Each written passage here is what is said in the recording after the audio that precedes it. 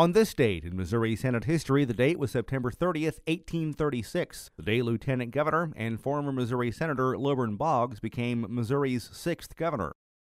He was born in Kentucky in 1796 and would later move to the Show Me State when it was still part of the Louisiana Territory.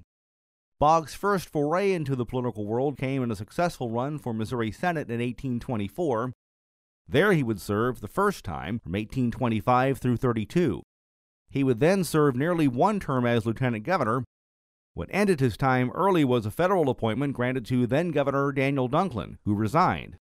This put Boggs into place. He is probably most remembered for having issued the executive order that forced Mormons from the state and led to what's known as the 1838 Mormon War.